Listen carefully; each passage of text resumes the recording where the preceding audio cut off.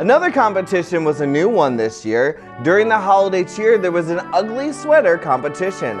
Chris Browden and I got to see some festive sweaters. Right, Shelby?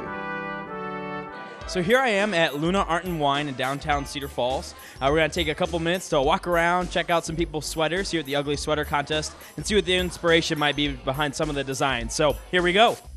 This sweatshirt is stupendous. I love it. It's awesome. It's all over the place. What's your inspiration behind it? How'd you come up with it? Part of it is from Pinterest, and my mom gave me the idea too, because I couldn't find an ugly sweater, so I was like, what? She said, why don't you make one? So I did. And then I just used tinsel, ornaments, and boom! What's the inspiration behind your get-up this evening? Mainly whatever was left over from our decorating at home.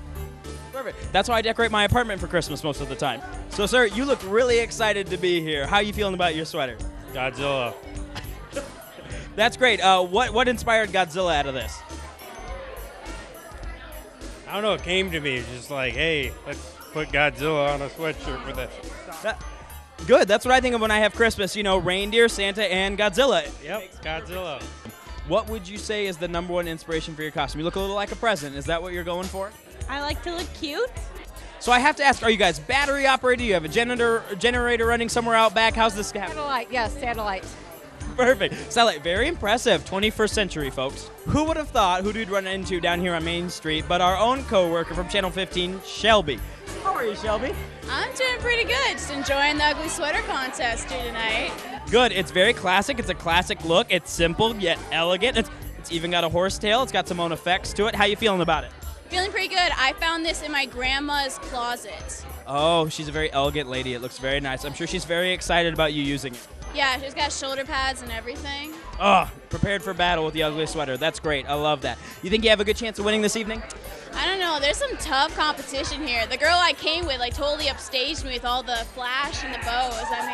Yeah, I've seen electronics. I've seen maybe hydraulics out there somewhere. There's antlers and lights all over the place. So I wish you the best. And how about you? How are you feeling about your sweater? You know, I like it. It's simple, but it's still very it's not really pretty. It's ugly. Perfect. I think it looks great. The reindeer antlers are a great addition, so I can do nothing but approve. So I'd have to say that I think my sweater's looking pretty good for the ugly sweater contest. You know, it's very out there. It's very unique. How do you think I'm going to fare tonight? First place? First place. First place. Vote of confidence. I like this. Thank you. We'll see how that actually works out. You think you're going to have a good chance of winning tonight? Great chance.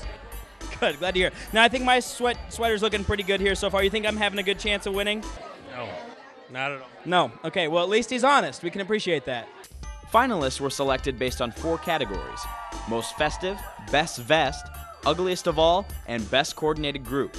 Winners were then decided by audience response. I'm not sure why, but I wasn't selected as a finalist this year.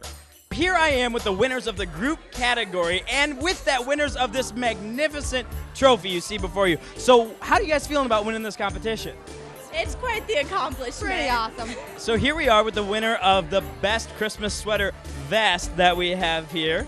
And how are you feeling about this big win? Good. The gingerbread served me well. Good. Do you think you're going to go professional in this now? Thinking about it. I'm sure states like Alaska, up in the north, maybe North Dakota, somewhere like that, maybe even Canada, you could find some competitions up there, I'm sure. Possibly, but, kind of hard to beat. So what was the inspiration behind your sweaters? Well, if you want to know the real story. Well, can we put it on TV? That's the real question right there. Pinterest. Pinterest. We'll leave it at Pinterest. Pinterest leads to trophies. Here is your proof, folks. So I clearly didn't win ugliest sweater, but there's a lot of great competition out here in downtown Main Street, and we're excited to see what it may even hold next year. Back to you, Luke and Shelby. Nice sweater, Shelby. Too bad you didn't win. Personally, I think Chris had it in the bag. He definitely had the most unique sweater at that event. It was the simplest one of them all.